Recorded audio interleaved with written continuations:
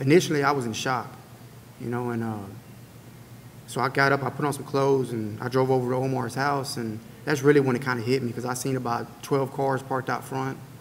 A whole lot of my friends, they were all out in the front, and everybody was weeping. Everybody was in shock, and everybody was crying. It was just something that was building up within me, anger, rage, sorrow, grief, of losing somebody like that, and then seeing the sorrow in his mother's face, and his father and his little sister.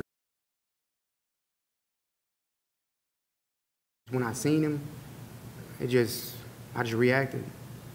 I mean, who in their right mind would ever, just jump out of a car in the two busiest streets in downtown Fort Worth and shoot somebody, broad noon, daylight, with witnesses everywhere. Nobody in their right mind would ever do that. And I wasn't thinking, I just reacted.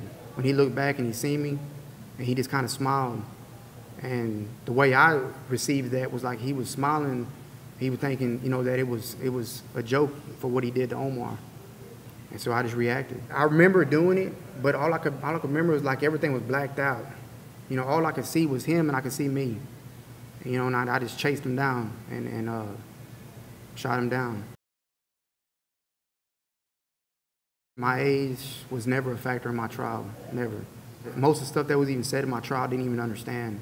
When I came to prison, they did an education awareness test on me, and I had a 6th grade education. I guess I had that ADD or something. I couldn't focus on anything. If it wasn't the females or parties, I wouldn't. I couldn't focus.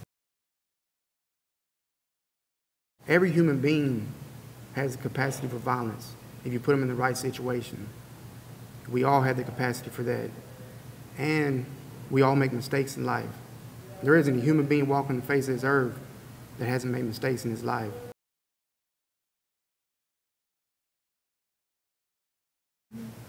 Yeah, I was blown away. I mean, I don't dispute whatsoever. I tried to take his life. In the heat of the moment, the rage that was running through me, I definitely tried to take his life. And for him to turn around and show forgiveness like that and really understand, knowing he knew that it wasn't gang related. And just to see that letter like that, it was appreciated. And it took many years for me to finally forgive and just move on. Of course, it's wrong to shoot somebody, but he was just, I understand he was grieving for his friend, and and like I said, we were young. We think a little different then. Like tooth for a tooth, or whatever. But. I used to, even just after a couple of years in here, I used to tell my family, that I wouldn't wish this place on my worst enemy. You know what I mean?